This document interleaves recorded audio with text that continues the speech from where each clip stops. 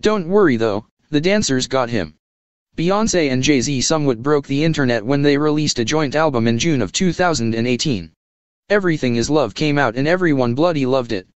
Since then, the married couple have been touring as the Carters to sold-out crowds.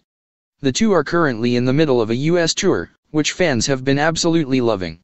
But that didn't stop Saturday night's show in Atlanta from descending into chaos. As the concert was coming to an end, a fan climbed up on stage and walked in the direction of the couple. You can't see exactly what happens after that, but about 20 dancers rushed to Beyonce and Jay-Z's assistance, so we assume the fan wasn't looking for a hug. After the dancers separate them, security dealt with the situation. Although it looks like nobody was hurt, you would have to wonder how someone got onto the stage with such ease. Maybe the security guards were too busy singing along. Luckily the dancers were on their toes. They were on your man like a rash. The lesson here? Don't mess with dancers.